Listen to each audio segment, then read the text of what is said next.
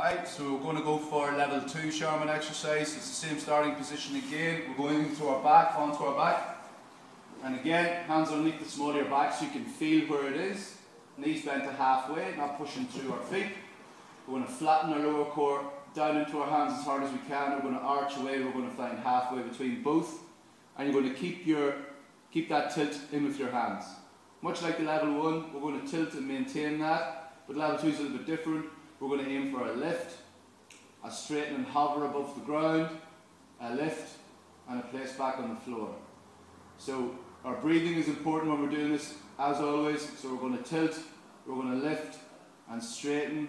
We're going to breathe out while doing this, and we're also going to breathe out when we come back up again.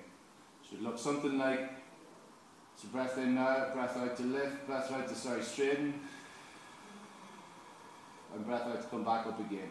Again, we're aiming to work in our strong range, whatever we can control. So if I can only get to here before I lose my pelvis position, then we only work in that range. And you only do the repetitions that you can do correctly. So if you can only do 4 to here correctly, then we only do 4. If you can do 6, do 6. But we will be aiming for 12 to 15 reps in 3 sets. Again, double up on the side that needs to be strengthened up. That's your weaker side. Yeah, cheers.